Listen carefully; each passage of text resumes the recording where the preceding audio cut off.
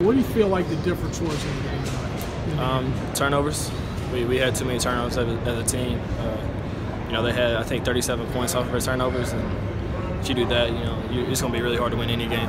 We were lucky we were still in the game after doing that. Do you credit that to Louisville's defense, or maybe some bad decisions on you guys' part? I think it's both. I mean, they play, they play how they always play. They were really tight on defense. Packed the paint. Really good help side. But we also got to put it on ourselves too. We done a lot of try to force a lot too many things that we gotta clean up on. I learned that we're going to play hard no matter what. Whether we're down 10, whether we're down 30, whether we're up 15. We're going to play hard. So now we just got to clean up a few minimal mistakes that we can easily fix and carry it on the rest of the season.